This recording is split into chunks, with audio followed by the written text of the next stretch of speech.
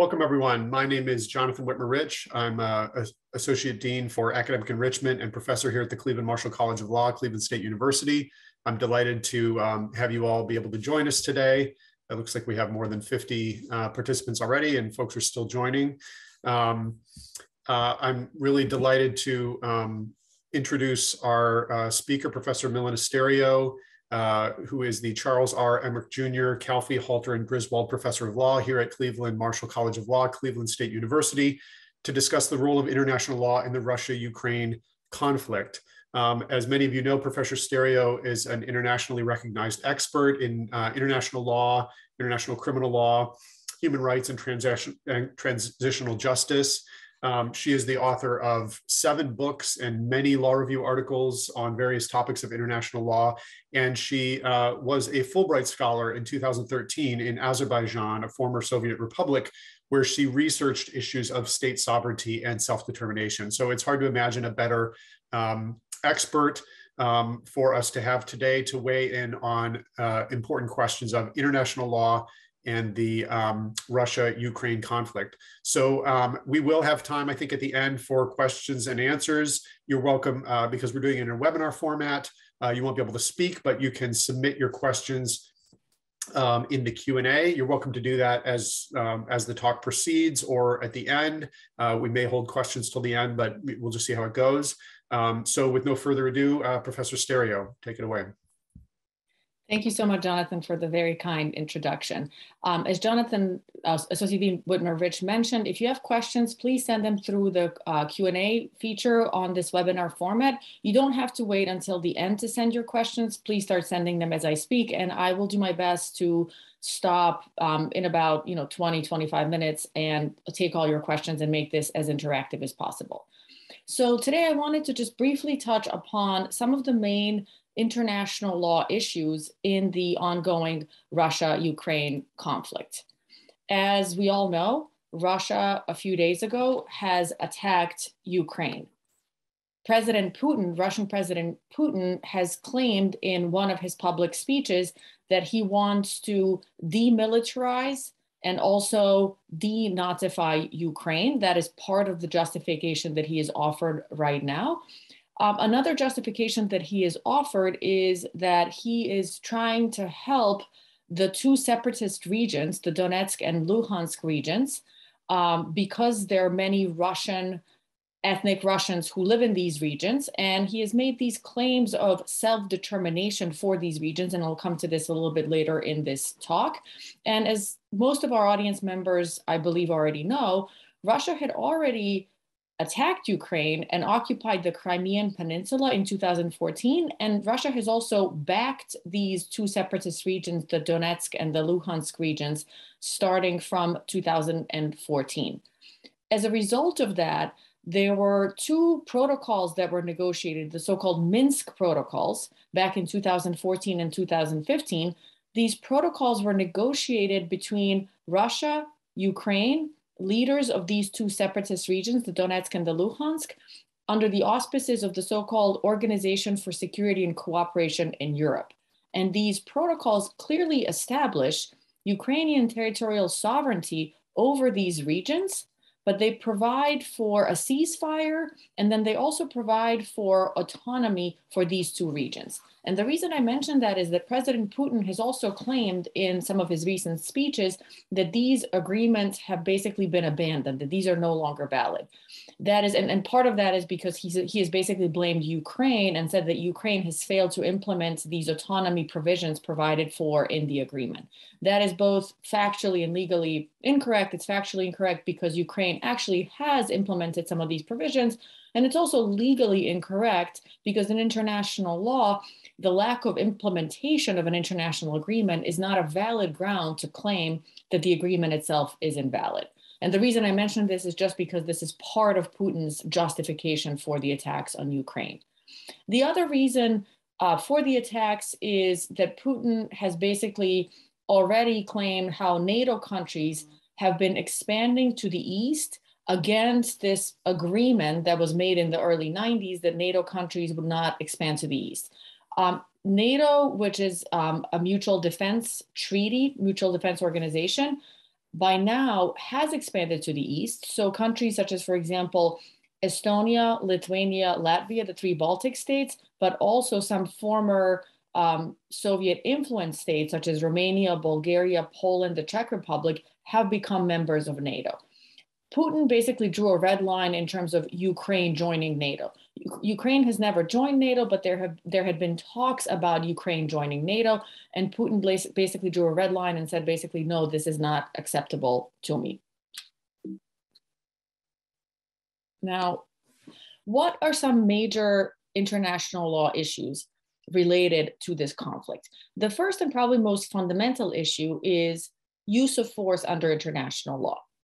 Article 2.4 of the United Nations Charter clearly states that all members shall refrain from the threat or use of force against the territorial integrity or political independence of any states. So this prohibition on the use of force is enshrined in the United Nations Charter, which is a major treaty binding on all states that are members of the United Nations, which is basically all states on our planet. This prohibition on the use of force is also part of customary norm, and customary norms of international law are binding on all states. And moreover, and perhaps most importantly, this norm is now, by now, a so-called jus cogens norm. Jus cogens norms are norms that are part of customary international law, but norms that are so sacred, so important that no states may ever derogate from them. And so it's crystal clear in international law that states may not use force against each other. Now, there are two major exceptions to this rule.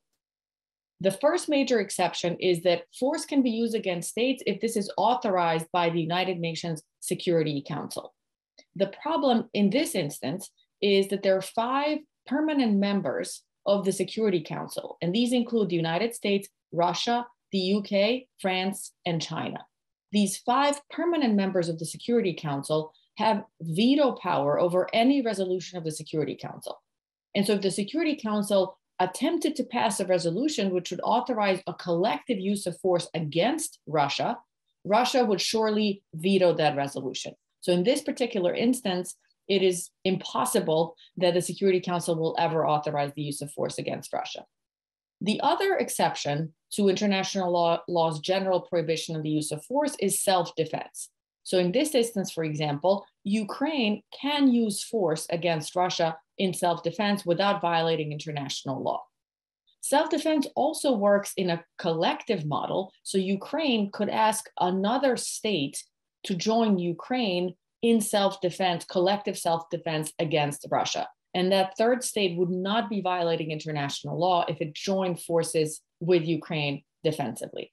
The prospect of that as of now seem very slim, simply because Russia is such a major military and political power that not many states are willing to essentially go to war against Russia to help Ukraine. Those are the two legitimate recognized exceptions to this prohibition of the use of force under international law. Now, there are 2 other issues that I wanted to bring to your attention. One is, well, what about a collective use of force against Russia by another organization, such as, for example, NATO? We already mentioned NATO earlier. NATO is a mutual defense alliance. Ukraine is not a member of NATO, as I already mentioned. And so an attack of Ukraine does not necessarily trigger the other member states' obligation to come to Ukraine's defense. But we already do have precedent where NATO countries have used force to essentially militarily intervene on the territory of a NATO non-member state. And here, what I have in mind are the 1999 airstrikes against the territory of the then Federal Republic of Yugoslavia to force the then President Slobodan Milosevic to halt violating human rights in Kosovo. At the time, there was a conflict in Kosovo, and the Federal Republic of Yugoslavia's president was accused, and this has been factually proven, that his forces were committing human rights violations in Kosovo. So NATO countries launched a series of airstrikes over a period of about 3 months in the spring of 1999. So we have precedent for the use of force by NATO on the territory of non-member states. The problem with this in this particular instance is twofold.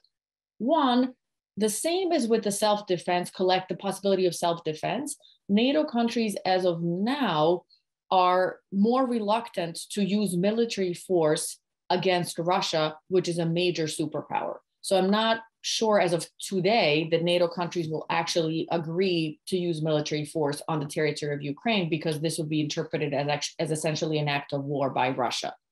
Two, the other problem with this is that this type of use of force, if not authorized by the Security Council, remains illegal under international law.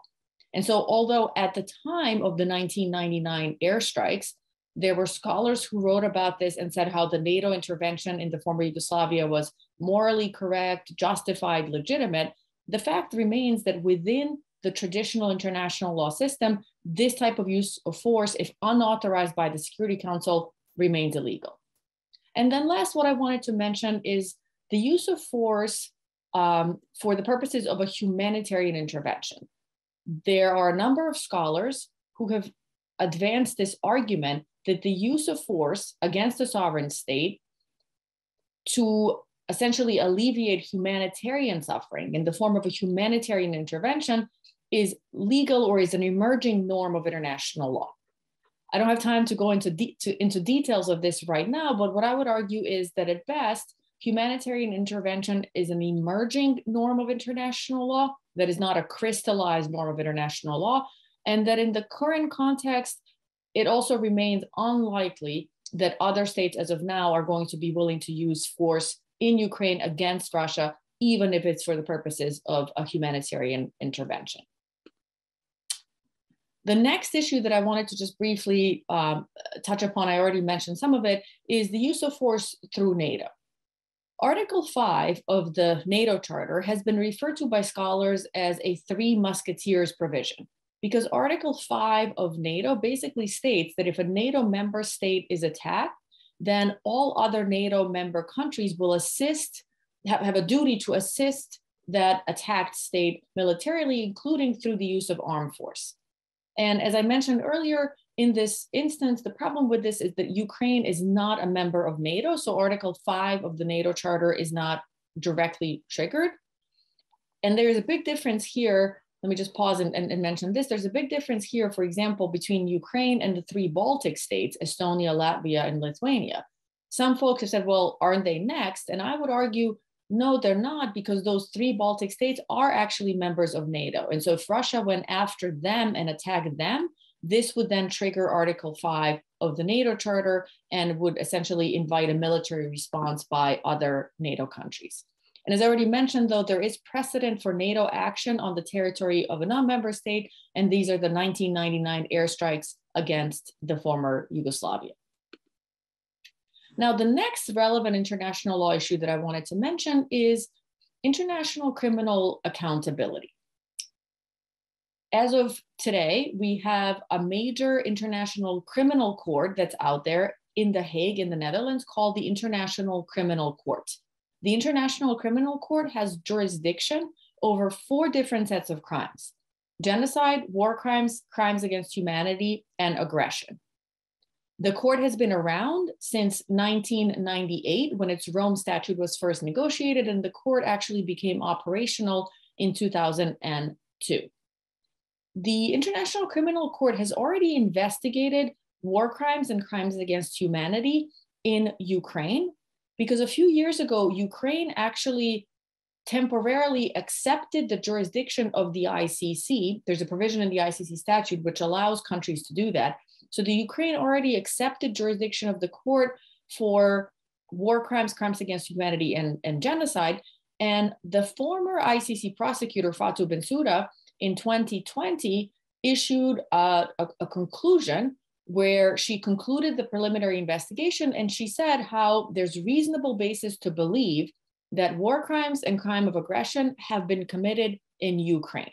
And the reason that Ukraine did this some years ago is in light of the occupation of Crimea by Russian forces and in light of Russian military actions in the 2 breakaway regions of Luhansk and Donetsk. The problem here, though, is that the ICC does not actually have jurisdiction over the crime of aggression, which in this instance is probably the most relevant crime. And the reason that the ICC does not have jurisdiction over the crime of aggression is that the ICC Rome Statute has a limited jurisdictional regime over the crime of aggression.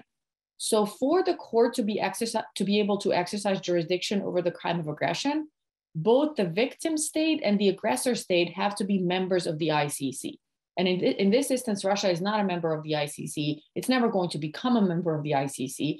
And so because of this limited jurisdictional regime of the court will never be able to investigate the crime of aggression. And one important thing to remember here about the ICC is that the ICC is a court which actually imposes individual criminal responsibility on country leaders. So the ICC will prosecute a country president, a country prime minister, a military commander for their basically ordering the commission of some of these crimes. And so if the ICC's jurisdictional regime over the crime of aggression were less limited, then you might say, okay, well, someone like Putin someday could potentially face accountability in the ICC. But the problem here, as I mentioned, is that the crime of aggression for now requires both the victim country and the aggressor country to be members of the court. And here, Russia, by not being a member of the court, has essentially insulated itself from the reach of the court. I should mention that the United States is also not a member of the court. I don't have time to go into that right now, but there are reasons. Essentially, the United States also does not ever want its leaders or its military commanders to be exposed to the court's jurisdiction. And here I've just included the definition of the crime of aggression simply to illustrate that it's actually crystal clear that Russia, President Putin, has ordered for the act of aggression to be committed against Ukraine. Article 8 bis of the ICC statute defines the act of aggression as the use of armed force by a state against the sovereignty, territorial integrity, or political independence of another state. In this instance, it's crystal clear that Russia under President Putin has committed the act of aggression. But as I said earlier, as of now, the ICC, the International Criminal Court, simply does not have jurisdiction to prosecute Putin or any other Russian leader. Now, the other relevant international law issue that I wanted to mention here is international humanitarian law. These are all essentially subfields of international law. International humanitarian law, or the law of armed conflict, is the body of law that limits the conduct of states during warfare. Thus far, we have received credible reports, including photo evidence, that Russian forces have targeted civilian objectives, including, for example, civilian buildings. Under international humanitarian law, the intentional, purposeful targeting of civilian objectives is a violation of international humanitarian law under both treaty law, such as, for example, the Geneva Conventions, but also under customary law, which, as I mentioned earlier, is binding on all states. Such a flagrant, manifest violation of international humanitarian law gives rise to war crimes. As I mentioned in my previous slide, the International Criminal Court has already opened an investigation into Ukraine over prior Russian acts in Ukraine, and the ICC actually does have jurisdiction over war crimes. So Putin or other military or political Russian leaders could someday face accountability at the ICC over war crimes or crimes against humanity. So that is an accountability avenue that remains open. Now, I wanted to mention a few other international law issues that are relevant, that are perhaps not as directly relevant as the prior two issues of use of force and individual criminal responsibility. But I wanted to mention these because this is actually part of Putin's discourse. Putin has been pretty savvy in terms of framing his arguments as to the validity of Russian invasion of Ukraine. He has tried to root his own arguments in international law. One of the issues here is self-determination. Self-determination is a fundamental principle of international law, which dictates that all peoples have the right to self-determine their political fate. And this goes back to President Woodrow Wilson, his famous speech at the end of World War I. President Woodrow Wilson talked about self-determination. And then during the decolonization period, self-determination was really the theoretical legal underpinning, if you will, for the quest for independence for all the different colonized peoples and countries. And so the reason I mention this is that Putin has essentially hinted at the right to self-determination for the peoples of Donetsk, Luhansk, and also Crimea. I would argue that it is unclear that international law bestows upon non-colonized and non-oppressed peoples the right to exercise self-determination through remedial secession. So international law is clear that all peoples have a right to self-determination, but self-determination can also be exercised internally within the bounds, within the territory of the existing parent states. And this type of internal exercise of self-determination essentially translates to an autonomy regime for the relevant people. International law does provide that colonized and oppressed and occupied peoples do have the right to exercise self-determination externally through remedial secession. And this really translates to that occupied, colonized, oppressed people separating from its parent state to form a new independent state. But in the context of non-colonized, non-occupied, non-oppressed peoples, international law does not say you have the right to go your own way and form an independent state. And again, we don't have time to go into this now, but think of, for example, Quebec, which tried to separate from Canada or had an independence referendum in 1995.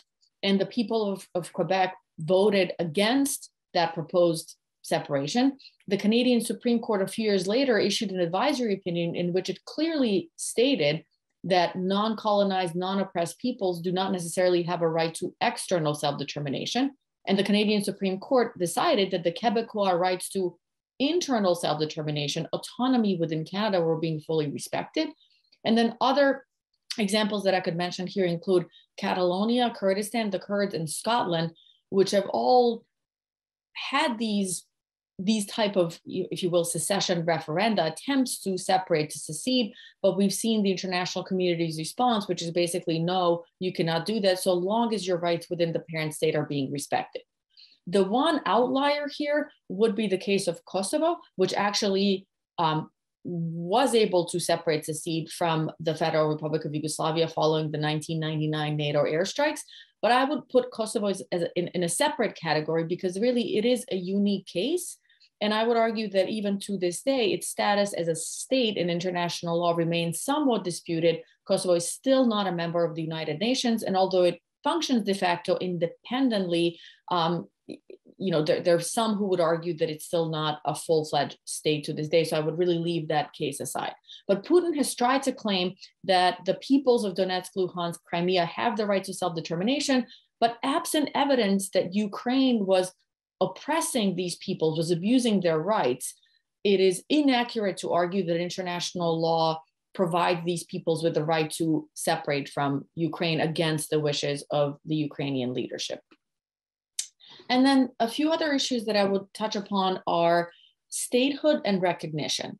And these are also linked to this issue of self-determination. Putin has tried to essentially claim how Crimea, Luhansk, Donetsk have the right to separate from Ukraine and has sort of hinted at statehood. Under international law, the so-called Montevideo Convention on the Rights and Duties of States, which goes back to 1934, defines a state as an entity that has a defined territory, permanent population, government, and the capacity to enter into international relations. As of now, I would argue that the Donetsk and Luhansk regions definitely do not have the capacity to enter into international relations, and that this question of their statehood is truly premature. Another issue that I would mention is this issue of recognition. Some of you might remember that President Putin has actually officially recognized Luhansk and Donetsk. This was at the beginning, a few days before the military invasion of Ukraine. Under international law, one of the dominant views on recognition is that recognition is a political and sovereign act, and that states are allowed to recognize or not recognize emerging entities as states, and that act of recognition really has no legal bearing on whether that entity satisfies the definition of statehood or not. In the present instance, President Putin's act of recognition really has no legal bearing, no legal impact on the question of statehood for these territories. And same thing, we really don't have time in the context of this webinar to go into detail on this, but I really wanted to just mention this because this is part of Putin's discourse. And then one of the latest developments, this just happened yesterday, is that Ukraine has sued Russia in the International Court of Justice, which is also located in The Hague in the Netherlands, under the Genocide Convention. Now, what's the difference? Let me just pause here and explain the difference between the ICC, the International Criminal Court, and the International Court of Justice. Both are located in The Hague in the Netherlands because The Hague happens to be a major seat of international justice, if you will. But the big difference is that the International Criminal Court is a criminal court which prosecutes individuals, country leaders, presidents, prime ministers, military commanders for genocide, crimes against humanity, war crimes, and aggression. The ICJ, the International Court of Justice, is basically a civil court where states can sue each other. The ICJ is part of the United Nations system. It's the judicial organ of the United Nations. And the way it works is that states can sue each other. However, jurisdiction here is voluntary. So states have to agree to litigate at the ICJ. And states can agree to litigate in the ICJ in two different ways. One is on an ad hoc basis. If they have a dispute, they can say, hey, let's go to the ICJ and allow the ICJ to settle the dispute. And another way is through a treaty. So there are some treaties that have dispute settlement provisions, which say basically for any dispute arising under this treaty, the ICJ shall have jurisdiction. One such treaty is the Genocide Convention. And so both Ukraine and Russia are members of the Genocide Convention. Ukraine has sued Russia in the ICJ under the Genocide Convention.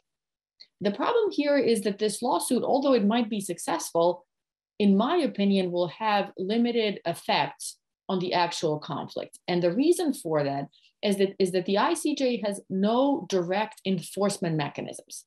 And so the ICJ could, for example, issue a provisional order which orders Russia to get out of Ukraine, to stop using force in Ukraine. But if Russia chooses to disregard the ICJ's order, then the ICJ will have no way of enforcing that order. And then again, just to emphasize that the ICJ is not a criminal court and the ICJ cannot prosecute Putin or any other Russian leaders. And finally, because this lawsuit is brought under the Genocide Convention, because that's really the only way that the lawsuit could be brought as of this time, the ICJ will be limited in essentially only looking at genocidal acts. It won't be able to look at anything else. And so even if the ICJ ultimately rules against Russia, which it will, my prediction here is that this will really have a limited impact on the actual conflict. And so in conclusion, and then I see that there's some questions coming in, so we can turn to your questions, it is abundantly clear that Russia has violated the international law prohibition on the use of force. But because of the veto structure of the UN Security Council, it is also very unlikely that we will see any collective use of force against Russia through the United Nations. The International Criminal Court remains limited in its ability to prosecute Putin or any other Russian leaders for the crime of aggression. As I mentioned earlier, the ICC could potentially prosecute Putin and other leaders for war crimes or crimes against humanity. And then, as I just mentioned, the ICJ, the International Court of Justice, can issue a provisional ruling asking Russia to stop. But because the ICJ doesn't have any enforcement mechanisms, that ruling is likely to just remain ignored by the Russian leadership. And so just as a concluding thought, I would say that in this conflict, in this instance, we clearly see the limits of international law vis-a-vis a great power like Russia. International law does have these clear norms which prohibit this type of behavior, but because of its lack of ability to enforce ICJ rulings, to order any kind of use of force against Russia through the United Nations Security Council, international law truly remains limited in how it can help to bring about the resolution of the conflict. So I will stop sharing my screen and I would invite Associate Dean Whitmer-Rich to turn to the questions. Okay, excellent. Thank you for that really insightful introduction. So I've got a series of questions here. You're welcome to keep adding them to the queue, folks. So first question, is there any military consequence of Ukraine if they would join the EU? Or is that separate from this, from what's going on here militarily? Yeah, militarily, I would say that there wouldn't be a direct consequence, right? There would be a direct consequence if Ukraine joined NATO, right? But if Ukraine joined the EU, this wouldn't have a direct military consequence. It would have sort of an indirect consequence in the sense that the EU has a common foreign policy, right? So now anything that happens to Ukraine would sort of be kicked in this bucket of the current foreign policy.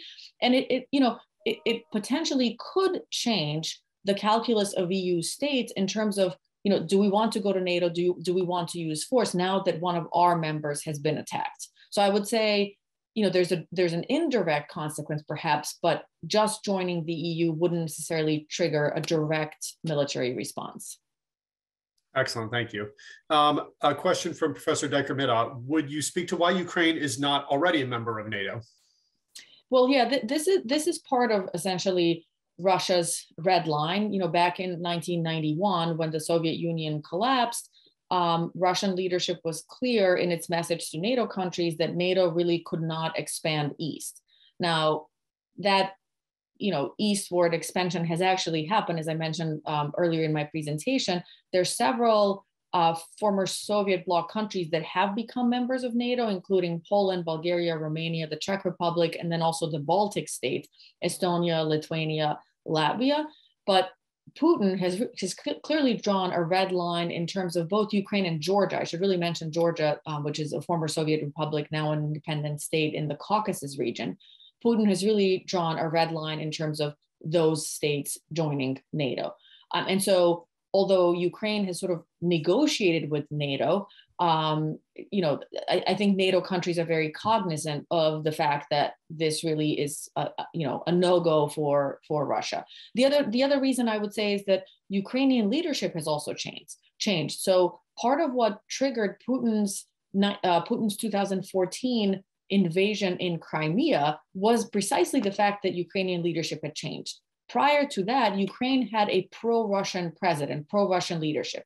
And we see this, for example, in the Belarus. Belarus is basically a Russian puppet state to a large extent, right? And so when the Ukrainian leadership changed, there were these massive protests in Ukraine, as some of you might remember, and a new pro-West, pro-European leader was elected. That's precisely what kicked Putin into action in 2014, among other reasons, to attack Crimea and to start backing these separatist regions.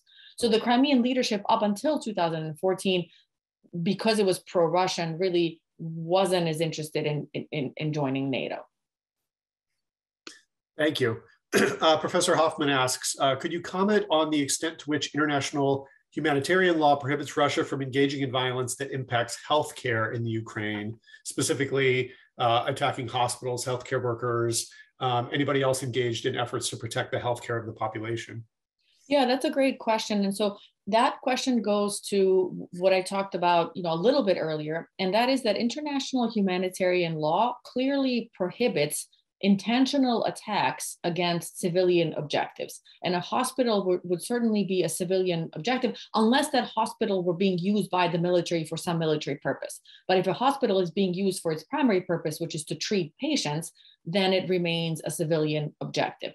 And I'm sorry to interrupt, but is that true even if it's being used as a military hospital to treat, it's not being used as an occasion to attack the Russians, but it's being used just to treat military personnel who've been injured? Yeah, so long as the only way that the calculus changes, that this becomes a legitimate military objective, is that there are attacks being launched from the hospital, right? So at that point, the hospital would become a legitimate military target. But if it's just being used to treat folks, they could be military or civilian, it's not a legitimate target. And actually, I do have to mention that the United States has been accused, and the United States actually did this in 2015. The United States launched an attack against this Doctors Without Borders hospital in Afghanistan. I don't want to go into that. That's not really the focus of this discussion. But the United States itself, has done this where it has clearly committed, in my opinion, a violation of international humanitarian law by targeting a hospital. But to go back to Professor Hoffman's question, attacking hospitals is a clear violation of the principle of distinction under international humanitarian law. And because it's such a manifest violation, it gives rise to a war crime. And then what follows from that is that military commanders, leaders who ordered these attacks could face individual criminal responsibility for war crimes at a future tribunal. Great, thank you very much. Another question. The ruble has dropped approximately 30% in value today due to Western sanctions. In what way is that likely to modify Putin's decision-making going forward? Are these economic sanctions, which I think we're seeing in a way that are much more powerful than what we've seen in the past? Do you think this is going to really affect what happens here? Yeah, so unfortunately, sanctions are really controversial as is. There are lots of folks who are against sanctions in general because they say that ultimately sanctions really hurt people on the ground, right? So even if you're trying to deter the political or military leadership in a country from doing X, Y, and Z, you end up really hurting the people of that country who may not even support the leader. And the leaders could be still sitting in their palaces, drinking champagne, right? It's not really hurting them. In this particular, and the other tricky part here is that when we talk about sanctions, there's a wide variety of sanctions you can think about. And so the first level of sanctions that was imposed against Russia only targeted smaller financial institutions, so not the big Russian banks, but really the smaller ones, and targeted a number of Russian oligarchs, Russian millionaires and billionaires. Some people say, well, that's just not enough. What you have to do is you have to do sanctions on a much larger scale that are actually going to hurt Russia if you actually want to deter Putin. There are a couple of problems with it. One, because Russia is such a superpower, any Western country that imposes such large-scale sanctions against Russia is going to end up hurting its own economy as well. And many country leaders are just not willing to go there, right? So for example, we saw that Germany, one of the things that Germany did is that it withdrew the permission to start using this gas pipeline, which was going to deliver natural gas from Russia to Germany and other European states under the Baltic Sea. So Germany withdrew its approval for that, but that's now going to hurt Germany and presumably other European nations because they rely on Russian gas, right? So that's a big problem. And then the other thing is that Russia, Putin, over the last several years has sort of prepared for this. Apparently, Russia has a large number of reserves, like lots of money sitting around. So they're well positioned to essentially absorb the effect of these sanctions. That's one issue. And then the other issue is that Russia, Putin, in preparing for this, has really turned to China and has enhanced the trade with China. China, as of now, is not sanctioning Putin. And so Russia seems to be in a pretty good position. Now, the sanctions are intensifying, right? So at some point, we might reach a stage where Putin's bankers essentially said to him, you have to stop, this is too much, right? And part of that, for example, I don't know if you saw this, but banning Russia from the SWIFT banking system, which is this online bank messaging system, that could have a large effect. But sanctioning countries are going to have to reach the stage where we're willing to hurt our own economies to go with these larger scale sanctions. Otherwise, I think if we're just talking about smaller tranche of sanctions, that I don't think it's going to work. Okay, thank you. Another question. Does Putin's argument about self-determination fall down because of the Republic of Chechnya? In other words, his reaction to the Republic of Chechnya, isn't that kind of maybe inconsistent with the claims he's making now? Yeah, absolutely. And I see that was a question from Professor Nelson, who's a professor in the poli-sci department. Thank you for the question. Absolutely. Putin has been very savvy in terms of, coming up with these international arguments. He's not just standing up and saying, well, I'm just doing this because I can. He's actually trying to use international law to justify his claims. But his arguments about self-determination, which I said is this principle that peoples ought to be able to self-determine their political fate, really fall on their face because some of our audience members might remember that there were these independence movements in Chechnya that were basically quashed down by Russia. And that is actually when Putin came to power. Putin came to power as someone who was, he was in charge of all of this. He basically put down the Chechens. So it's very hard to claim that the people of Donetsk and Luhansk have the right to self-determination, but Chechens do not. So, you're absolutely right to point this out. Excellent. The next question is pretty technical, and I'm not going to even be able to pronounce it, right? When you say Article XX, what is it, BIS, B-I-S? Article 8 bis, yeah. What is that? So that's because, Article 8 bis of the ICC statute is the article that has the definition of aggression, the crime of aggression, and the prohibition of the crime of aggression. And the reason that the ICC drafters, the statute drafters, went with bis, which is like a B in a sense, right, is because the crime of aggression was added later to the Rome Statute of the ICC. The Rome Statute was negotiated in 1998. The court became operational in 2002. And it wasn't until 2010 at the so-called review conference of the ICC, which took place in Kampala, Uganda, that's when ICC member states basically negotiated this new article on aggression. And the reason for that is that aggression is probably the most controversial crime within the statute of the ICC, because, you know, most countries, when they engage in aggressive military behavior, claim self-defense, right? So that line between defense and aggression can sometimes be tricky. And so the crime of aggression was added in 2010. It wasn't activated until 2017. And so because it's this sort of like extra article in the Rome statute, it became Article 8 bis, because there already was an Article 8 and there already was an Article 9, right? So they kind of inserted aggression between 8 and 9. Excellent, thank you. An anonymous attendee asks, why didn't Ukraine file their lawsuit against in the jurisdiction of the ICC instead of the ICJ, so that Putin himself can be prosecuted? I think you answered this, but go ahead and clarify. Yeah, so these are two different courts. The ICC is the International Criminal Court. It can prosecute individuals for genocide, war crimes, crimes against humanity, and now the crime of aggression. As I indicated earlier, the jurisdictional regime is much more limited for the crime of aggression. So right now, the ICC does have jurisdiction over genocide, crimes against humanity, and war crimes in Ukraine, but it does not have jurisdiction over the crime of aggression. So why did Ukraine go to the ICJ? Well, that's just another lawfare vehicle, if you will. I don't know if you've heard this term lawfare, the use of law to essentially advance your own, causes. And so rightly so, Ukraine is using all sorts of legal avenues that it has. And so in addition to the ICC being able to investigate genocide, war crimes, crimes against humanity, Ukraine decided to also go to the ICJ to sue Russia to try to trigger state responsibility, right? In this interstate, organ that settles disputes between states. Excellent, thank you. Would there be another question, would there be legal authority for Belarus to join Russia in its actions in Ukraine? What about the role of Belarus here? Well, the only way that Belarus could legally, under international law, join Russia is if Russia could somehow claim self-defense against Ukraine. So if Ukraine had attacked Russia, then any state could join Russia under this bucket of what we call collective self-defense. But in this particular instance, that is really not the case. It's Russia that's the aggressor, and it's Ukraine that has the self-defense. So Belarus could actually legally, under international law, join Ukraine in self-defense against Russia, but you can't legally, under international law, join an aggressor state and say we're joining forces together. And if you think about it for a second, it really doesn't make sense to say any state should be authorized to join the aggressor, under international law that's legal. That's not how it works. Excellent. Turns out that's how it works under regular self-defense law too, right? You can't help out an aggressor in a fight. You can join to defend someone else. Okay, so here's an interesting question. Do you anticipate that individual actors within the Russian military could perhaps be tried by states like Belgium or Germany through those states exercising extraterritorial jurisdiction over war crimes? Yeah, that's an excellent question. And I actually forgot to mention this in my presentation. So thank you for the question.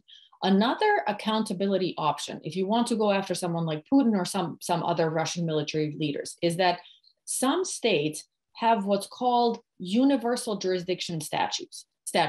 Universal jurisdiction is the ability of any state to prosecute individuals guilty of heinous atrocity crimes, such as, for example, genocide, war crimes, torture, crimes against humanity.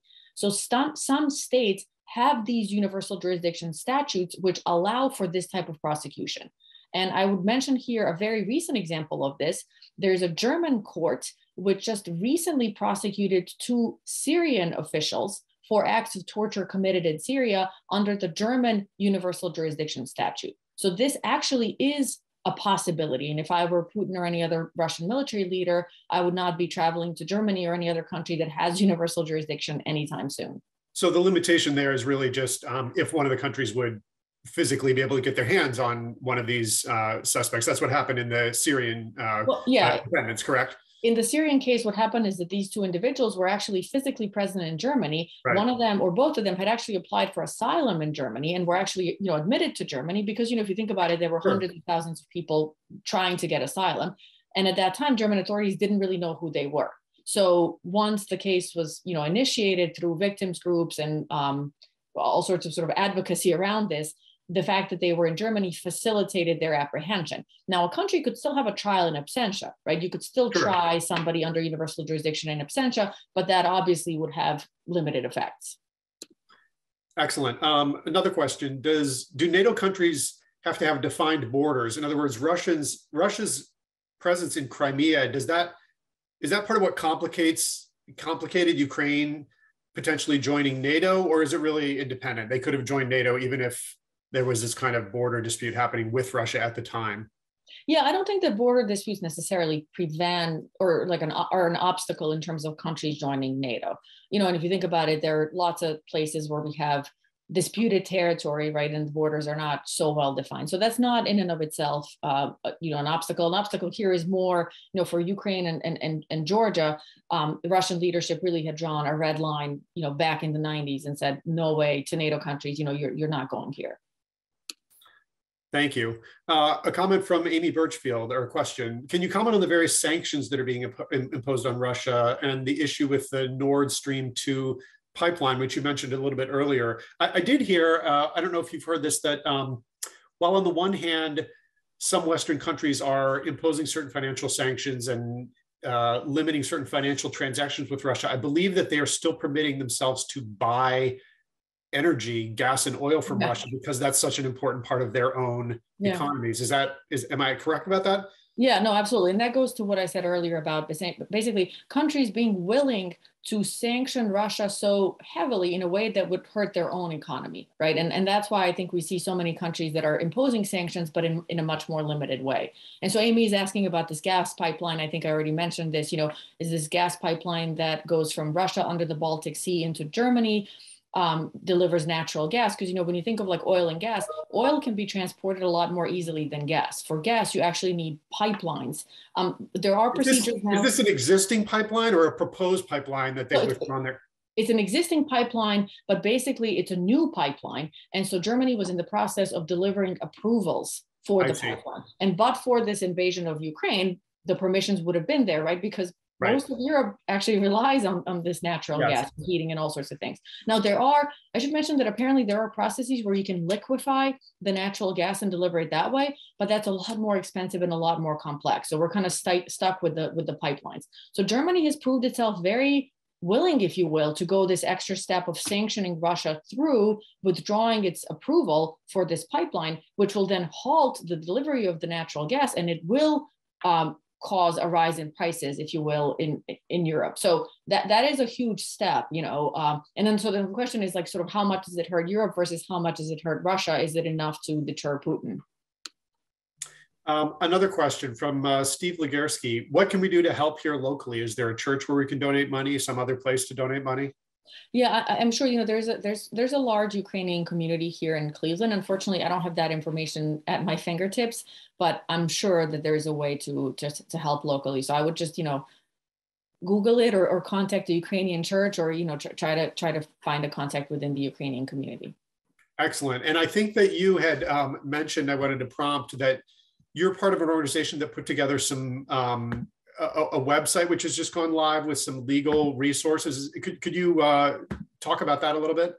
Yes. So I'm part of a group of academics, other experts, who've been working with this organization called the Public International Law and Policy Group, which is a major NGO located in Washington, D.C., but that really has global operations.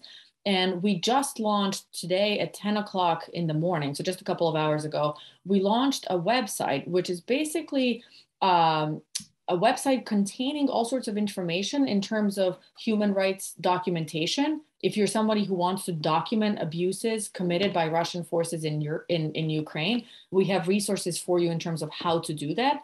We also have resources regarding the various accountability mechanisms. So, if you're a state and you're thinking about using universal jurisdiction to prosecute Putin, here's to go. So just a website that has mostly legal resources, not really humanitarian resources, but legal resources. But there are other organizations out there that are more focused on the humanitarian aspect. Okay, great. I'll try to provide that website here if I can figure out how to do it. But while I'm doing that, one of our students, Jason Sayuda, asks, what do you believe is Putin's end game? I've read that U.S. intelligence believes that it's regime change in Ukraine and the placement of a pro-Russia head of state in Ukraine. What are your thoughts on that? Yeah, totally. I think you're absolutely right, Jason. That is the end game. Again, think of Belarus. Belarus has this very pro-Russian leadership. The end game is Putin is going to invade. He's going to, there are actually peace talks happening as we speak, right? So we might be, missing crucial updates here, but, there are peace talks happening actually in Belarus right now. And I think, who knows, but I think the ultimate end game for Putin is to topple the current Ukrainian leadership and to install a pro-Russian leadership, and then say, oh, but Ukraine is an independent state. Look, I've withdrawn, but to essentially install someone who he can control. Excellent. Okay, a question from Gregory Glein. What is the likelihood that NATO would consider granting emergency membership status to Ukraine? Is that even an option? And if such membership status were to be granted now, would there need to be additional transgression to trigger an Article 5 violation, or would the ongoing conflict kind of already do that? Yeah, so first of all, let me answer that in the reverse order. So yeah, the current violations would definitely trigger Article 5 already. This is enough. If this isn't enough, then you can ask yourself, what else? So definitely Article 5 would be triggered. But I think that the prospects of Ukraine joining NATO are really slim because, as I said earlier, because of the Russian military power, the US has the largest military, but Russia is really second, right? So the Russian military is huge. No NATO country is particularly excited about the prospect of going to war against Russia. Even if all other European states and the United States combined their forces, it would still be a major war, and it could be a nuclear war, right? Think about that. So because of that, where we are right now, I think basically there's no chance of Ukraine becoming a member of NATO. It would really be a decision to go for the NATO powers to go to war with Russia. And that's a decision that so far they haven't, been willing to make. And so joining NATO sort of would just almost be symbolic, right? It would be the question of, are they going to go to war with Russia? And if you think about it, this is precisely why Putin didn't want Ukraine and Georgia to join NATO, right? Because he was very, very well aware that, if he were to go after the Baltic states, that would trigger Article 5 of NATO, right? But if he goes after Ukraine or Georgia, if I were Georgia, I'd be very scared. If he goes after them, they're not NATO members. It doesn't trigger Article 5. It doesn't trigger a full-blown war. So he's very well aware of that. But NATO countries are as well. So right now, unfortunately, I don't think there's a chance of Ukraine becoming a member of NATO. Another student, Isaac Blake, asks, can you speak of, or are you aware of any efforts to document war crime and human rights violations happening now in Ukraine? Yeah, so first of all, this website that I think we can figure out a way to provide a link if we can't do it in the chat. But this website that I just talked about actually has resources about how to do human rights documentation. But up until now, I am aware of some efforts in Ukraine to document. So I was actually on behalf of this organization that I already mentioned, the Public International Law and Policy Group, I was a part of a team of experts. We actually worked with the Ukrainian government to help them set up a documentation center. Now, as you can imagine, that center is definitely on hold right now. But over the last, I would say, sort of 8 to 9 months, I know for a fact that the Ukrainian government was looking into setting up a documentation center, and that center would have started to document violations that had already taken place in Ukraine starting in 2014 with respect to Crimea and then with respect to the Luhansk and Donetsk regions. So there already are efforts, but it's fair to assume that those efforts are now halted. Got it. Here's an interesting question that I don't even know what we're being referred to here, but how does the Budapest Memorandum come into play in the current situation? What is the Budapest Memorandum? Yeah, the Budapest Memorandum is a memorandum that was signed in 1994 between Ukraine, the US, the UK, and Russia. And through that memorandum, Ukraine actually became a member of the so-called Nuclear Non-Proliferation Treaty and agreed to give up its arsenal of nuclear weapons. And this actually goes back to the former Soviet Union. You know, the former Soviet Union was a nuclear state, a declared nuclear state, but some of the nuclear weapons were actually located in Ukraine because Ukraine was a part of the Soviet Union. And so in 1994, the US, the UK, Russia negotiated with Ukraine and said, we want you to become a member of this non-proliferation treaty. And if you're a member of the non-proliferation treaty, by the way, you agree to not proliferate nuclear weapons. And you also agree that if you're not a declared nuclear state, you're not going to become one, right? And Ukraine had not been a declared nuclear state, right? Because it was a part of the Soviet Union. But as a result of that agreement by the Ukrainian authorities to give up this arsenal of nuclear weapons, the US, UK, and Russia agreed to guarantee the territorial integrity of Ukraine. So I'm glad you're mentioning this because Putin, Russia, is actually also in direct violation of the Budapest Agreement. And you might argue that the US and the UK actually have a duty to go help Ukraine, right? Because presumably if Ukraine hadn't given up its nuclear weapons, it would be in a very different position right now vis-a-vis Putin. Very interesting.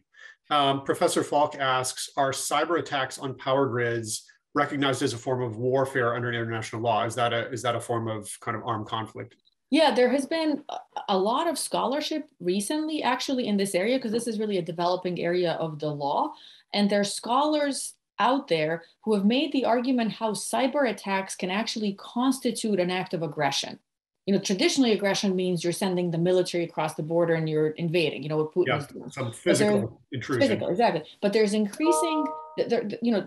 this increasing awareness that cyber attacks can be just as powerful, just as disruptive, and that cyber attacks can also threaten the political independence, territorial integrity of a state. And so I would answer Professor Falk by saying that, yes, there's definitely a developing body of scholarship which argues in this direction that cyber attacks can constitute attacks, can constitute aggression, can maybe not war crimes, but definitely can constitute attacks for the purposes of aggression. Thank you. Another student, Chance Zarub, asking, what are the implications of other states sending their own troops to the Ukraine or even military or monetary aid? He's asking about non-NATO countries, but it could be NATO countries as well. I mean, Ukraine's not a member of NATO. So what are the implications of that? Yeah, so, thanks, Chance, for that question. This is precisely the game that most of the international community is playing. Most countries are unwilling to say, we're going to send troops to Ukraine and we're going to fight Russian forces on the ground. But many states by now have proven themselves willing to send military and monetary aid to Ukraine. And I would say that under international law, because we're talking about this paradigm of collective self-defense, right? I would argue that all of these actions are legal under international law. The countries, when they do this, they're not violating international law. I would also mention, I don't know if you saw this, but the Ukrainian President Zelensky, who I think has been formidable, truly formidable over the last few days, he has actually openly on social media asked for foreign mercenaries to come fight in Ukraine. Now, I do have to pause there because mercenaries have a really bad track record across the globe. And so I kind of, I can't help but cringe at that, but at the same time, from his perspective, I understand, what he's doing. Very interesting. Another question, do you foresee international legal implications regarding non-Ukrainian refugees fleeing the conflict? So say, for example, foreign students or other non-Ukrainian folks trying to flee the conflict and being denied entry at neighboring borders like Poland. What do you think about folks who are not Ukrainian citizens trying to flee Ukraine right now? Yeah, so, Ukraine, some of you might have seen this, Ukraine right now passed this, martial law, if you will, so that Ukrainian citizens, the women and the children are allowed to leave, but the men are not allowed to leave. But that, prohibition on men from leaving does not apply to foreign citizens, right? So non-Ukrainians can leave. The question then becomes, where do they go? Under international law, countries are actually allowed to intervene on a smaller scale on the territory of another state to protect their own nationals. So like another country, for example, could launch like a small scale operation in Ukraine, for example, to rescue its own nationals from Ukraine, right? But I think what this question gets at also is asylum, right? Like, do other countries have a duty to accept asylum seekers? And unfortunately, the answer is not really, right? And we really saw that in the context of Syria, where many countries have proven themselves unwilling to accept large numbers of Syrian refugees. Here, Poland seems to have essentially opened its border. Poland seems to be receiving many, I guess, Ukrainians and non-Ukrainians into Poland. But there isn't a clear duty on behalf of states to accept asylum seekers. Okay, excellent. There are a few folks, well, we are really out of time. There are a few folks who have in the Q&A said some things about donations. Market Garden Restaurant and Bar Brewery is donating all of their sale proceeds this week to Ukraine. There's a news story about that. So that's a great idea. There are, of course, other questions, but we're out of time. And so I think I'm going to wrap it up. I would like to really thank Professor Sterio for a really insightful presentation, not only the presentation, but a very long Q&A period where I feel like we were playing Stump Professor Sterio about international law and we failed. So thank you for all those really excellent and insightful answers. And thank you all for attending. Stay tuned for other upcoming events, and everyone have a good and safe day. Thank you.